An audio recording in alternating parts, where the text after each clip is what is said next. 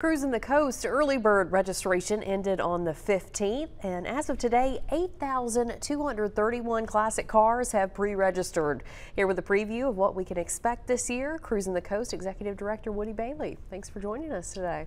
Thank you for having me. Things are looking good for Cruisin this year. Yeah, that's what I've heard. And you know, we got a whole list of numbers right here. Right. In 1996, y'all had just 374 registered vehicles. Yeah, pretty amazing. Looking back to that time, what have you thought about the growth over the years? Well, of course, none of us ever envisioned it would grow to where it is today. You know, last year's number was 10,070 from 45 states, Canada, Germany, and England. So to have all that going on, and we're back in 1996 when we were just trying to get this event off the ground and going. Pretty happy with what we've been able to do. So it's doing its job. What we tried to do is to help the economy out of South Mississippi at a slow time of the year.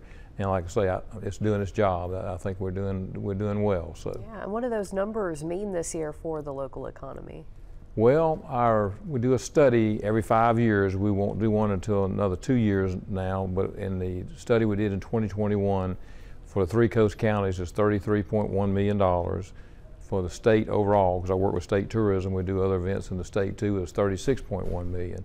So for an 8-day event to do those kind of numbers, that's great for our area. So yeah. I mean, we're probably strong with that now because we've grown a good bit since 2021. Yeah, so that's a huge economic driver there for sure. Yeah, it is.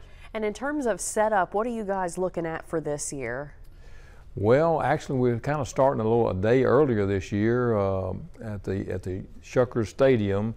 Biloxi Blues Club and the Shuckers are going together to start. So we're going to be starting on Friday. So things are looking really good to start a day earlier, and we'll move on into the whole week. We've got some new things going on. We're getting into having a bourbon, a Cruisin the Coast bourbon. So we've got some new things coming up for everybody to kind of enjoy and see what's happening. So yeah, that's exciting.